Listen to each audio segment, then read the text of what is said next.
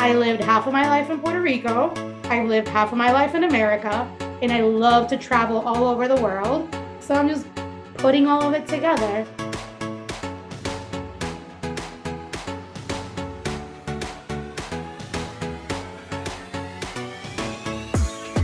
When I first came up with this idea, it wasn't gonna have any Puerto Rican element. I just felt like people weren't gonna be interested by it, or they were gonna be confused by it.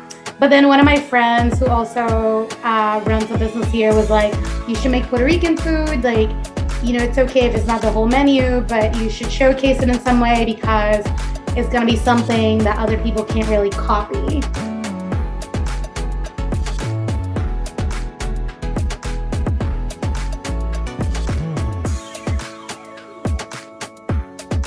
Brioche is homemade, the pork is homemade, our pickles are homemade.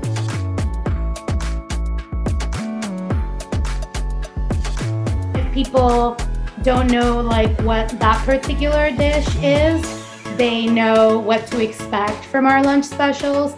So it's like a really cool way to introduce people to Puerto Rican cuisine, because they kind of build this muscle of like, I don't know what it is, but I know it's always tasty when I get the special, so I'm just gonna get it.